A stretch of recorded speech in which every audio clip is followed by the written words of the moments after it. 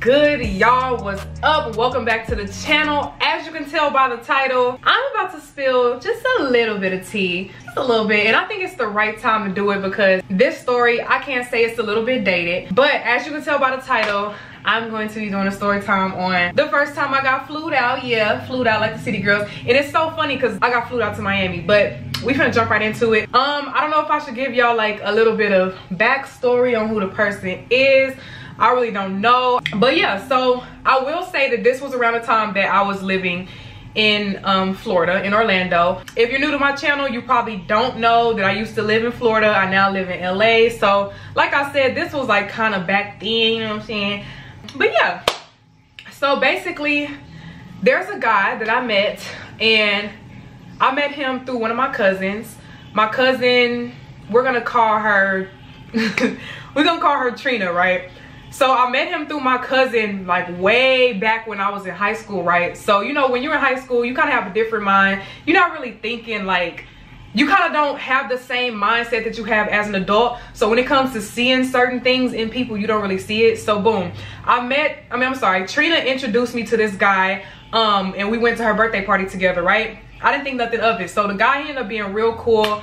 You know, we used to, but I never really just took him serious like that. So I would kind of say that he would be more so of a back burner dude, and he had it going on. I'm not gonna lie, like he literally would, I would pull up on him and he would show me his car. Like he had the newest Mercedes or whatever. It was like, what, like an S-Class, but at the time I didn't know. At the time I didn't know about that stuff. Like I really didn't care. It's not that I didn't know, but I really didn't care. I kind of feel like in a sense I kind of still don't care, but whatever, that's besides the point. So yeah, he used to always just like flex to me, show stuff off. But I was so young that I wasn't really thinking, so I just, you know, kept him as a back burner dude. We've always been like really good friends for a long time. You know what, honestly, I think I'm sugarcoating it because we was basically, yeah, so I would just be completely honest, and honestly, I feel like he is one of the only other, like the only person that I have had as a fuck buddy. So yeah, that's what he was to me. So you know, when you have a fuck buddy, basically these dudes kind of stay around for a long time. When I say a long time, I mean like years. So like I said, he was always around. Once I ended up graduating high school, moved to Florida, still kept in contact with him because of course I'll always be going back home. So you know, one time he was like, hey, I'm in Miami, like fly to me. And I'm like, okay, like I'm just super excited. I was literally at a photo shoot when he said that, and you know, niggas are like so last minute. Like they will tell you some shit like literally the day of, so you don't really have time to prepare. But luckily, like I said, I was living in Orlando at the time, so flying to Miami is like what, like a 1 hour flight, maybe 30 minutes, 45 minutes. So my dumb ass, I go ahead, I leave the photo shoot, I pay for the damn flight myself. But he's like, okay, I'm gonna give you the money when I get there. Which, ladies, don't do that, because that's just, it's just stupid. Like, whatever, just make him send you the money first, because niggas are dumb. Anyways, we're gonna get into that later. But yeah, so I flew to Miami. Literally, when I tell you, I had my photo shoot, this was an all-day photo shoot, right? I was doing it for one of my friends. She had like a hair company, so we would always do photo shoots, basically, you know, to just build up her, you know, build up her whatever you want to call it, build up her website, build up her clientele and stuff. So I had an all-day photo shoot. I literally got a flight the same day to Miami. So I would say my photo shoot ended maybe like around 4 p.m. I ended up getting on the flight like at 7. So basically, you know, I went home, I rushed, I packed all my stuff up, and you know, I just went to the airport. So went to the airport, got on the plane, got off the plane, everything's cool. And you know, he picks me up, and you know, y'all, he's like, literally every time I'm with him, it's a time, like it's a vibe. Well, we had a time last night. Literally, you can ask my whole family, like we all, it's gotten to a point to where me and him are like friends. So you know, there's no feelings there, and I'm being so transparent with y'all because I don't even know why I'm just saying all this, but this is real life stuff. So there's no feelings or anything. So, you know, he picks me up and he likes nice things, and I love that about him. So he picks me up in like a, well, I don't know if it was like a Rolls Royce or whatever at the airport, and I'm like, okay. And every time I get around him, I feel like I just be doing stuff that I don't usually do, because like as soon as we got in the car, you know, one of his friends, I think one of his friends was driving. He was in the passenger, so I got in the back seat. So I got in the back seat. I had all my luggage and shit. Like, we didn't even go to the hotel yet. I got in the back seat, and he was like, "You want to smoke?" My dumb ass. I hit the weed. I ain't gonna lie. I hit the weed. But see, the thing about him is that he be smoking like rapper weed. So whenever you hit his weed, and I don't smoke. Like, I literally do not smoke at all. You can ask anybody. Anytime I ever have smoked, it's been like a freaking terror story. So I hit his weed, and immediately coughing, choking. So if you know me, you know anytime I hit the weed and I start coughing and choking, that means I'm high, like really high. It doesn't matter if I hit it one time. It doesn't matter if I hit it 2.5 times. That means I'm high, like I'm out of there. And for some reason, when I get high, I get really weird. So boom, I'm hitting the weed. And I'm really just in the backseat. You know, niggas be playing their music and stuff. I'm low-key stealing songs and stuff because niggas always got the best music.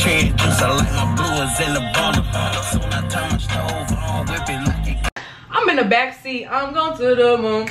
I'm going to the moon. I'm so high. Like, I'm so high that I can't even function. And we haven't even made it to the hotel yet. And for some reason, I still be like, around this time, I would still act like shy around him. And I think that's just a thing for me. That's just my personality. So I'm trying not to let him know that I'm like high as fuck. Like, I'm high out of my mind. So I try to play it cool and stuff. We ended up going to the hotel.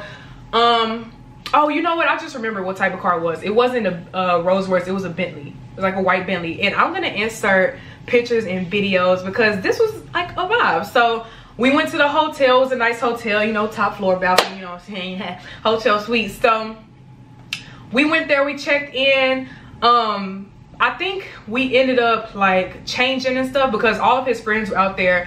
I think they were actually out there for like a video shoot or whatever. So yeah, all of his friends were out in Miami at that time. So we were all in the same hotel, not the same room, but we were all like on the same floor. So I'm really like the only girl, but I don't really mind because one, these are people that's back from home. I met you through my cousin. I trust you. I know you. Like, I'm not thinking anything's gonna happen. You know, like, I trust all of them. Even the friends that I don't know, I know what hood you from. You know, so it's cool. I'm the only girl, whatever. I can still vibe. So we ended up going to one of these strip clubs. I think it was, what strip club was it called? It was like, what strip club was it? I don't know if it was Booby Trap. No, it was The Office.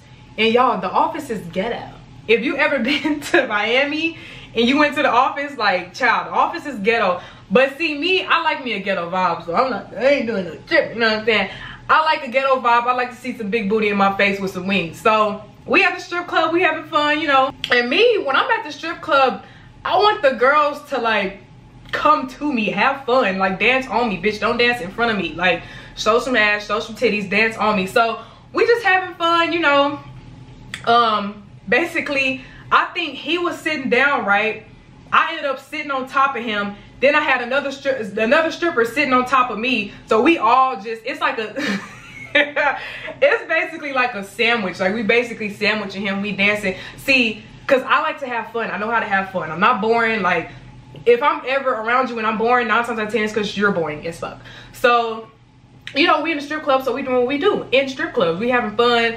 And, you know, his friends just start recording and shit. I'm like, why y'all pulling out your phones and recording? Like, it's not that type of party. But yeah, they just pulling out their phones and recording, whatever. I feel like usually we will always record stuff just for like memories, because I feel like I do that a lot. I really don't care if y'all post me, but at the same time, keep in mind that this is my sneaky link. And you know what's so funny? I just realized we 10 minutes into story time and I have not given him a name, so I'm gonna call him Jeremy, right?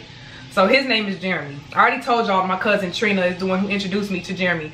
But yeah, so you know, me and Jeremy dancing, we in the club having fun. Of course I'm getting fucked up. I think I'm still the only girl at that time. I don't know if his friends brought girls or not. I really don't remember, because I really just remember me being dolo. So when you dolo in the club, you gotta like, you kind of be friendly with the other girls. It's kind of like an instinct. So I'm just being friendly with the strippers. And strippers, I love strippers. They're always like so fun. They so cute. They make sure that you're having fun. They make sure you're having a good time. And I love them because they just do their job. Like, that's what they're here to do. They make sure that you have a good time, and that we did. So you know, after that we end up going back outside to the parking lot. I guess it was time to leave or whatever. I'm fucked up by now. Like, and honestly, I don't get fucked up around too many people because I don't trust people. But like I said, I trust Jeremy. I know who he is. I know what hood you from. I know your family. I know your people. But anyways, I trust him. So, you know, we get in the car and stuff on our way back to the hotel. And yeah, we basically make it to the hotel, settle in. And then, oh my God, this honestly sounds like so horrible, but I'm a grown-ass woman. But yeah, we basically go to the hotel and stuff, and Jeremy is like a hard sleeper, and usually I'm the type of person to go to sleep like last. So he ended up going to sleep before me, but I'm still up. So I'm like, you know what, I'm finna go downstairs, I'm finna get some snacks. Like, I'm hungry because for some reason when you with niggas, my light just cut off. But anyways, I'm hungry, so I'm gonna go downstairs, get some snacks, because for some reason when you're with niggas, they don't like to feed you. So I don't even recall ever being fed that whole day because he didn't eat. So, and I don't think I might have ate at the strip club. I really don't know, but I'm fat and I need to eat. So I basically went downstairs to go down to the lounge or whatever and to get like snacks and stuff.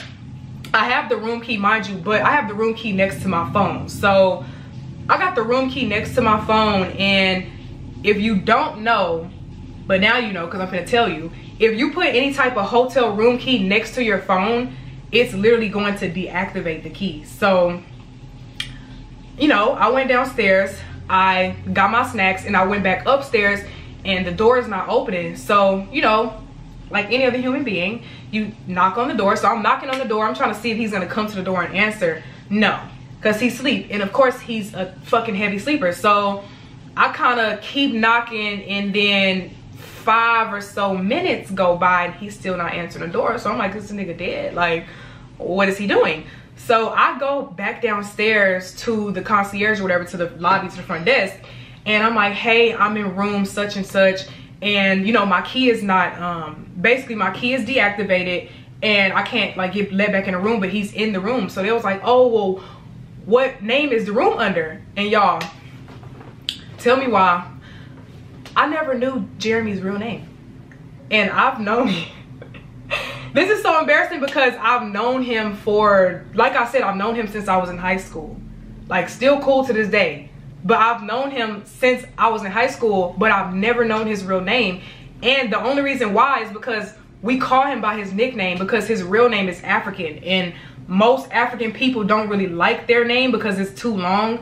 So I don't know his name. So literally, I'm telling the front desk, I'm like, well, it could be under this name or it could be under that name. So by this time, they looking at me like, bitch, you trying to break into this room? Like, you literally don't know who's on the reservation. You can't get in the room. It's 3, 4, 5 in the morning. You down, and then at the time, y'all, I had red hair, so I'm looking like a ghetto bitch. So they probably thinking like, what's this bitch up to?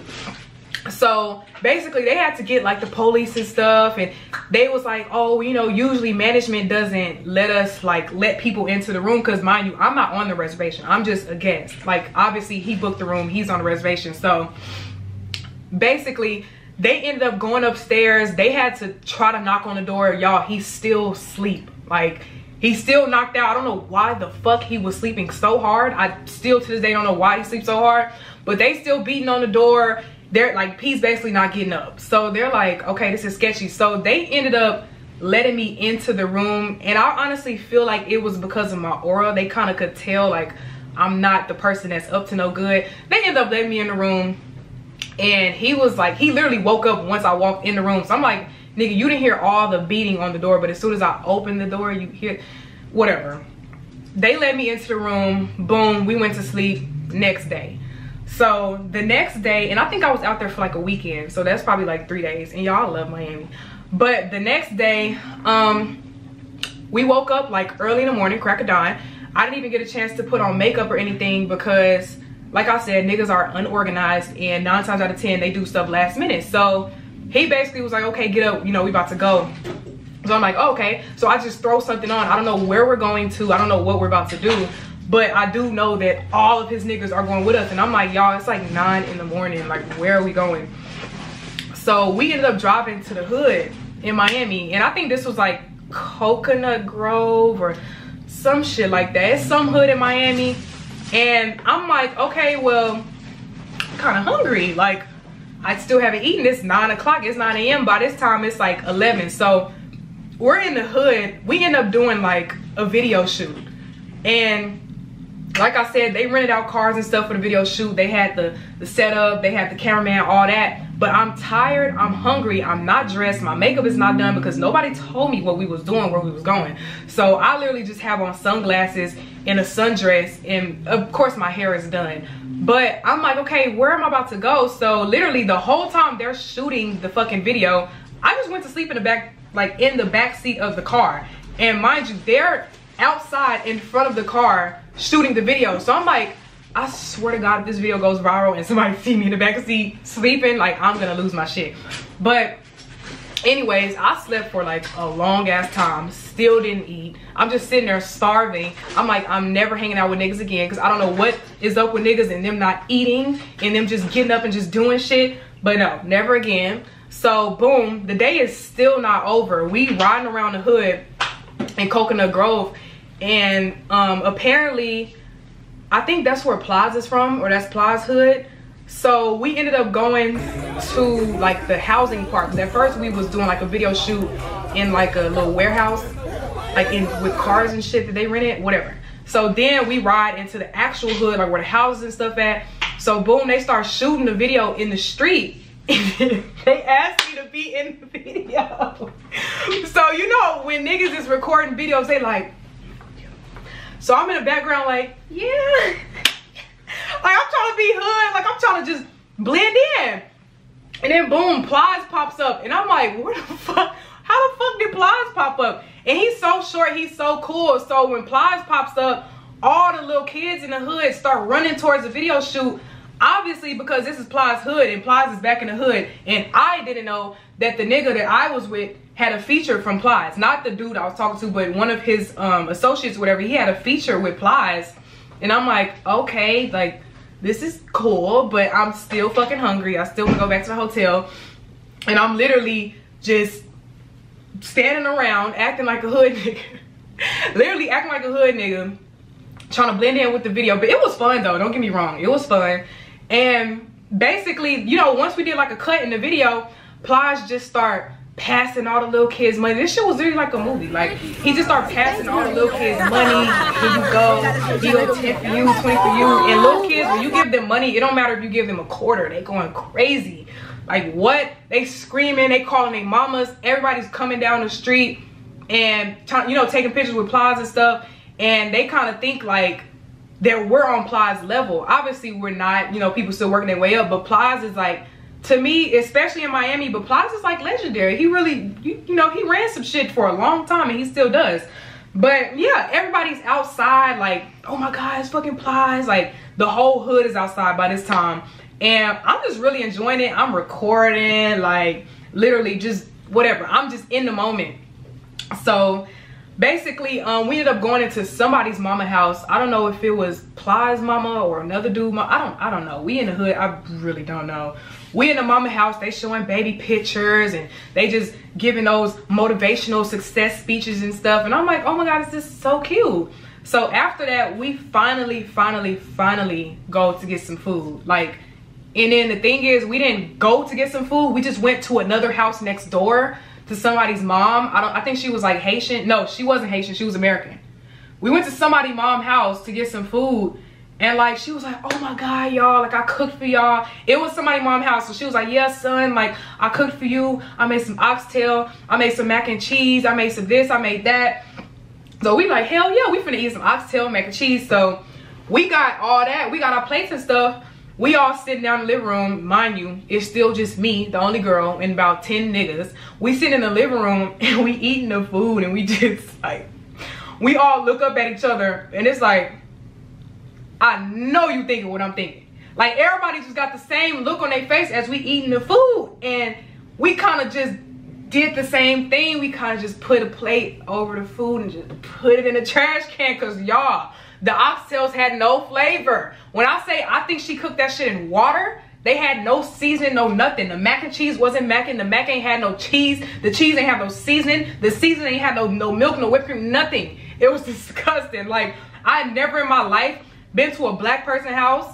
God forgive me. I'm so sorry. But I've never in my life been to a black person house and they did not season their food. Like, I really didn't understand that. So, but yeah, we did that. And by this time, y'all, I'm tired. I'm like, bro, take me back to the hotel. So we go back to the hotel, and that's that. I don't even know what we did for the rest of the day. I don't know if we went back out again. But see, like I said, every time I'm with Jeremy, like, it's a vibe. So this was my first time getting flued out. And like I said, remember I told y'all he told me to pay for the flight, and he was like, oh, I'm gonna give you the money when I basically, like, when you get here. And I just hate that. I don't know why. I just do whatever. But he gives me, like, I have to remind him, and I don't like reminding people of stuff when it's like money related. Like, I don't know, even if, say for instance, like, even if you gave somebody some money and they owe you, like, you won't like to ask people like, oh, hey, you know, like, you give me that money. It's like, you should kind of know. But he was like, oh, okay. So he puts like $100 on the table, and I'm like, baby, my flight was $300, so I'm gonna need that up too. So I'm like, what the fuck? And then he just leaves the hotel. This was like after the video shoot and stuff. And I'm like, okay, he just put $100 on the table. I'm thinking this nigga is playing me. I'm like, what the fuck? I'm calling my sisters like, why would this nigga put only $100 on the table when he know that my flight was $300? Like, I really don't care. Like, you know, this came out of my pocket. It's my hard-earned money.